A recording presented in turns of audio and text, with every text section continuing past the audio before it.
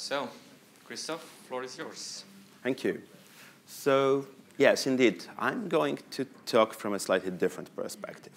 So we have all gathered here with the intention of sharing our success stories, and we are all excited about the API economy.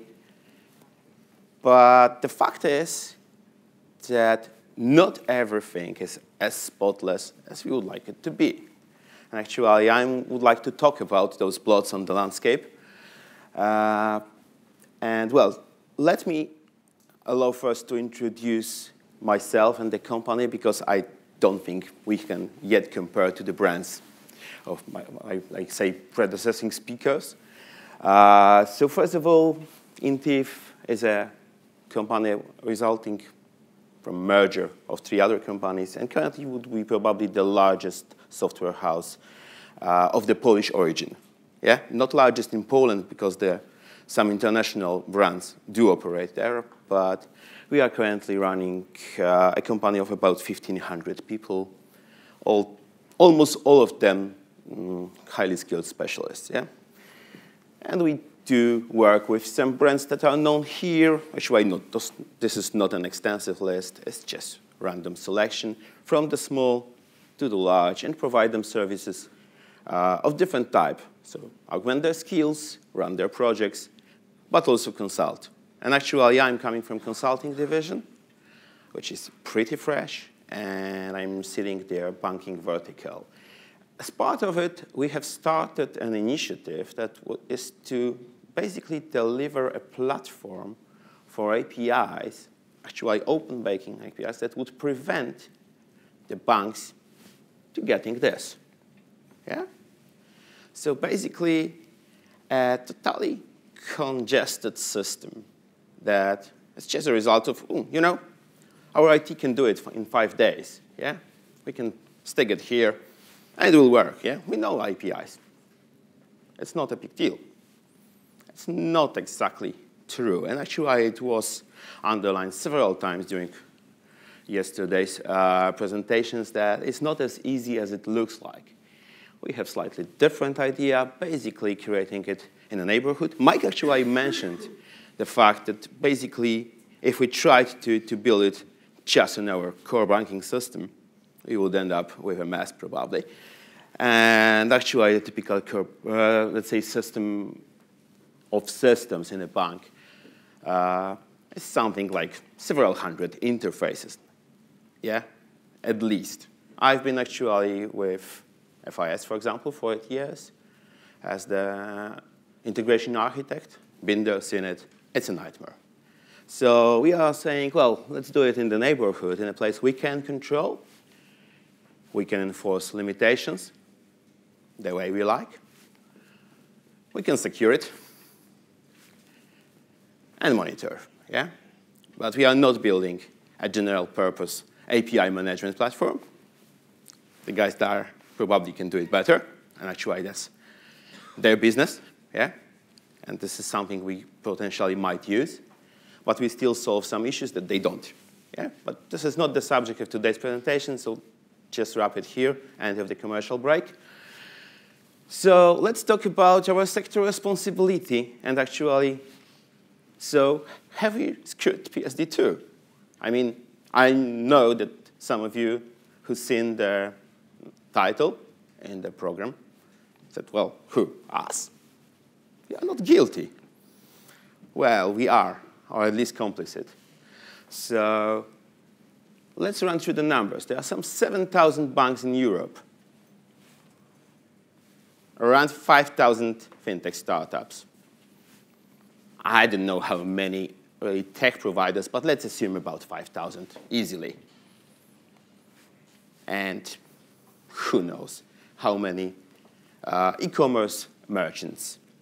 All those companies are actually impacted by PSD2. Yet, what was the number of responses the European Banking Authority got to the discussion papers? I guess many of you know because some of you did submit them. And actually, I know that I'm talking to the audience that actually is not representative. because those who submitted the responses are here. But looking at it in the wider, broader scope, well, we've got 118 responses, and actually 81 only have been released. First question is, I mean, what's the percentage of people who are really impacted? We are talking about this as the disruption, yeah? As the most important regulatory change, the driver for changes in banking, and yet so few of us actually took time to respond, yeah? So yes, we are complicit. We as a sector. So actually it's October 12th today. Accidentally, it's the date of submitting responses to the draft PSD2 RTS. Actually, the RTS, I think for many, a bit disappointing. How many of us did really respond? I don't know, probably some, hopefully. So let's talk about some examples of the failures that already did happen or will happen if we don't change the situation. Actually, I selected them pretty randomly. This is not an extensive list of problems. Just a few of them. Those that actually impacted me as a person who is technically oriented. But I also have some comments about the impact on the business. So, first of all, European Banking Authority has decided, and explicitly said so, they will not create an interoperable standard. And actually, in the justification, they say, well, it's their way to allow innovation. I cannot understand it, honestly. And what we will get fragmentation. Actually, I think one of my predecessors said it's not as important to run standard-based APIs. And I agree, but only partially. So as long as we are in regulatory space, we should have a standard. And what would be the impact if we don't? Well, first of all, let's go to what was said. Okay? So from one perspective, they shied away from telling us exactly how, being afraid of, let's say, limiting our options. One paragraph later, they just said, well, so you have all the options as long as it is ISO 20022. Okay, that the beautiful, well, you know, cutting-edge standard we all know, yeah? And actually by telling this is what introduces ISO 20022 into the RTS. I don't get it. What does it mean, shall use? Like, okay, I can have it at the end of the message, and then it's okay. And actually, my API goes different way. Yeah. This is not allowed. This doesn't allow to create anything that would work together. Yeah. Could be just scrapped. Well, about the standard itself, we all know it's a pain, and actually the standard says so. But okay, more seriously, it's not this kind of APIs we are used to. This is how the Open Bank API looks like, yeah? This is one of the many published standards, yeah? And what is common? Well, basically they are all RESTful, and they are JSON-based, usually. What we've got, okay, we've got ISO 20022. For now, no syntax specified for JSON. Might be there will be. It's capable of specifying such syntax, but nobody did it. Okay. Then we know that they will actually choose it. I think we did know, yeah? So it's actually message-oriented. So I don't know actually what would be the query semantics, for example, if I wanted to get the last transactions from the account. No clue how to ask using the standard. Yeah? Okay, it's a bit technical now. And actually, technicalities are not the most important problems. So, okay, just to wrap it, did they really have any choice? I don't think we have left them any choice. I mean, talking about standards available, how many do we have? OK, all of us have created our own standard, wannabe standard. It is now that, I don't know, initiatives like CAPS appear. Yeah? It is now that projects in UK should result with a unified standard. But it's too late for them. They had to answer. And they did, based on those 100-some responses they received. They didn't have choice. So maybe it's not the best standard out there, but it's the only that has the scope. It's already used, okay, for SEPA payments or whatever else. Yeah? So they had little choice. And that's, again, where we are complicit to not helping them. We didn't do much. OK, the other thing. So in the comments to one of my articles, I've got a response saying, well, you know, it's only Google, Amazon, Facebook, and the large players that would really benefit from it. The rest will need to continue as they did. No. For sure, there is opportunity for everybody. Really? First of all, let's look at the opportunities there. If I were a merchant, I could theoretically become a payment initiation service provider. Yeah?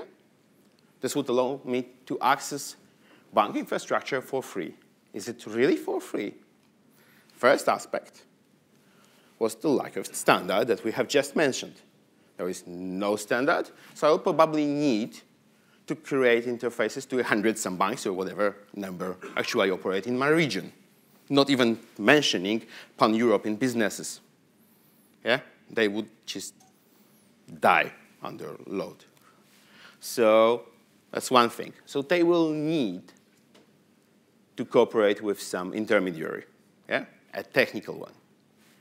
The other thing is the cost of actually being a payment initiation service provider. We don't know the full cost yet. Yeah? We don't know all the requirements. I mean, we do know some of them. But there will be capital requirements, reporting requirements, all the things that those businesses are not prepared for, really. So we have created a regulatory framework that makes it easy for the big, because they are already operated. Yeah? And actually, even if they don't, they can, because they do actually operate in millions of transactions. Yeah? Yeah? So the amortized cost of being the payment initiation service provider is really low for them.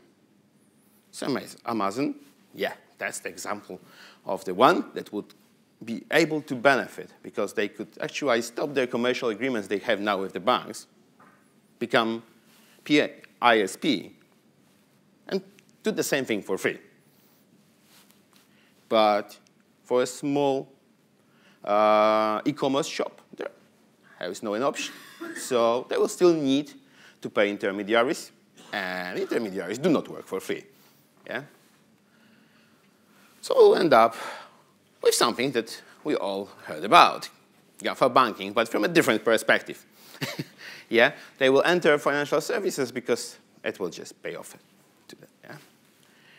Now, let's talk about a slightly different thing, security that they've named. So I think when I've first heard about the PSD2, I thought, oh, so I'll have this white label, great app, and I will just run all my accounts through it. Yeah? And I will pay to whoever I need to from any account I have. Forget it. You will pay nobody as long as you will not go through the strong customer authentication. Strong customer authentication is something fully controlled by your bank. And actually, what does it mean? That your bank will actually make you use their app. Yeah? So what's the benefit of having another that you see all your accounts in, but if you, anyway, you need to go to another application if you want to approve it. And actually, you will have to. I don't think many of us actually understand what does it mean independent or segregated. I don't. Nobody, I think, knows, really. Maybe somebody who has very good access to EBA. But for me, the sentence saying independent segregated from the channel, device, or mobile application is completely incomprehensible. I mean, I always thought that the device and mobile application I'm running is the channel. Yeah? So anyway, we have just made it impossible to really realize some of the opportunities. Yeah? Now, what I think will happen in 2 years, this will be the message from the bank. Okay, so we do have PSD2 APIs, of course. We have to. Well, does anybody use it? Not really. Why? Well, we made sure of it. And how? I mean, I'm not looking from the perspective of the speakers like we've heard yesterday. I think in the last presentations, like, well, those malicious intents. Not really. Banks are just looking from a different perspective. And I think they will say, OK, those devices we have just rolled out, well, we first of all invested in them. Yeah? Why should we change it? Second, I mean, they work well and they are secure. And we don't really know if other methods will be as secure. So, well, we have all those beautiful devices, I think many of you have seen, yeah? And let's imagine we are in, I don't know, subway station, okay? So I have my phone. It should be iPhone to work, really, but, yeah? I want to tap it, yeah? You need to approve it. You've got this device with you? Not really. But even if you had. One sec. Where is my card? Oh, yeah, I've got it. Got it. Stop pushing. I mean, I need to answer to the challenge. Yeah? OK. What will the end result be? I will just use my card. It's all about friction. And it's not if it's really so difficult, but it's about how difficult it is in comparison. Card scheme just won. I'm telling you. I don't think anybody will ever use this outside of their home. Yeah? So that's part of the problem. Now, is it really secure? I just selected one thing. So we are responding with those devices to a threat that is, I would say, not the main problem. So how many attacks, how many frauds attempts have been really executed using, I don't know, intercepted text messages? OK, some for sure. And we do run all those malware programs in our smartphones. It is theoretically possible. But I would risk statement that the true danger is with dangerous behavior of the users. And what do? OK, we actually failed to name those behaviors. We were talking about screen scraping, yeah? And the companies who actually operate, legal companies operating this kind of business. And, well, what if they were wrong? Yeah? Actually, in my country, the regulator ran a campaign trying to inform people that your credentials are yours. You should reveal it to nobody, unless, I don't know, they have a knife next to your, let's say, head, yeah? But other than that, you should know that anybody asking you for your banking credentials is a potential fraudster. This actually had a result. I was impressed. I think it was PayPal. few weeks ago, or maybe months ago already, that they asked, okay, can we do it Zofort style? Okay, we can actually get money from your account, you just give us your credentials. The funny thing is that in Poland, the response was tremendous, like, are you out of your mind? Nobody will share it. So they were successful. They were successful informing the people. But what does EPA do? It's not even mentioned. So we've spent so much time trying to respond to those technically enabled threats, yeah, dangers, and failed to actually address those most dangerous. Okay, so is there any hope left in the, let's say, summary? So it is us to align and standardize. I've mentioned caps. I don't know if it will succeed, sorry, but maybe. The other thing, as I've said, it's October 12th. Maybe just use 5 minutes of your time, name your pain point, and answer. You don't need to answer to all 11 questions, maybe just one. I don't know, but it would be a miracle if it helps, honestly. I don't believe it does help anything. But maybe let's start prepare for PSD3. And let's do it now, before some regulatory authority does it. And, well, the last, I think, sentence. So I do think open banking APIs will succeed. They will just not succeed because of PSD2. They will succeed despite it. Thank you very much.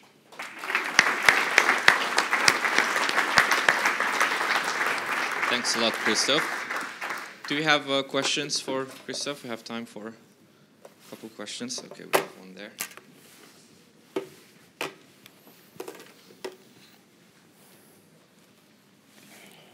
Hi, yeah, my name's David Tong. Yeah, I'm just interested, the ISO 20022, like you say, it's mentioned in the RTS, but even in a hand-wavy kind of way, you know, if the definitions are available. Do you not think, you know, like you said, existing banks who have APIs aren't using those definitions, and the standard, that standard doesn't cover the kind of three-legged authorization flows that it seems like are required? Do you not just think that actually it will be actually the APIs that will be produced to be compliant with PSD2 can be produced without using those message definitions, things? It's not a strict specification. It's just if available.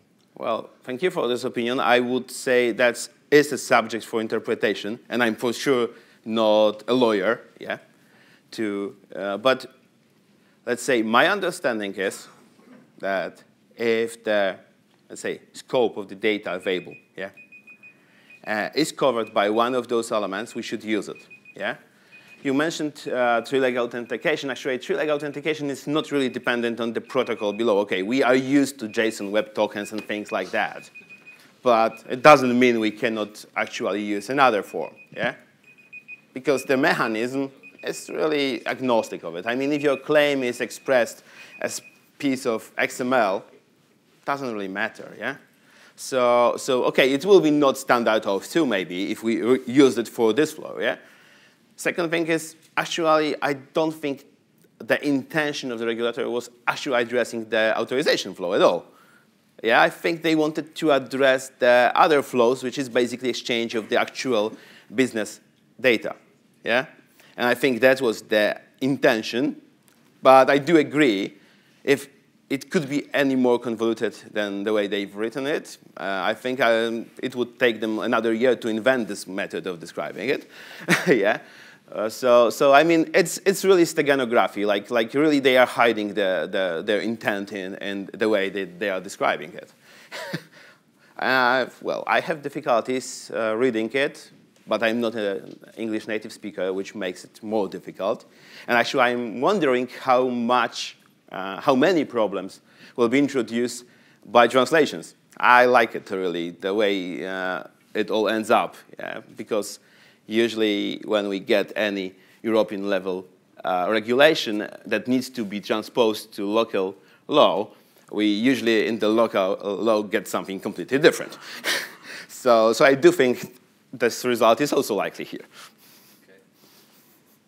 Just had another question for you as well. Like, so we've went through, you know, what's not so nice about PSD2. In your opinion, what's like the great thing that PSD2 is bringing, if any? No, okay, the idea itself is bold, yeah? I think it's the first time we had the regulator acting early, yeah? I mean it. I think that the 2013, I think it was, when the initial text was proposed. 2013, we were not really talking banking open APIs. So it's a bold idea, really. I think it encouraged us to act. We are late. And it's another story. I mean, the fact that we are late is something really astonishing. I mean, it was always the industry that was before the regulator. I would say this is the other way around, or say very close to each other, yeah? Okay, we had those APIs enabled, but in different sectors, not in banking. And somebody really had, let's say, sorry to say the balls, yeah, to say, well, banks, you know, you need to follow the path that others are doing. And this is great. This is great. So I would say, that's why I said it's not EBA who failed us. It's us. Any last question for Krzysztof? All right, cool. Well, Krzysztof, thanks a lot.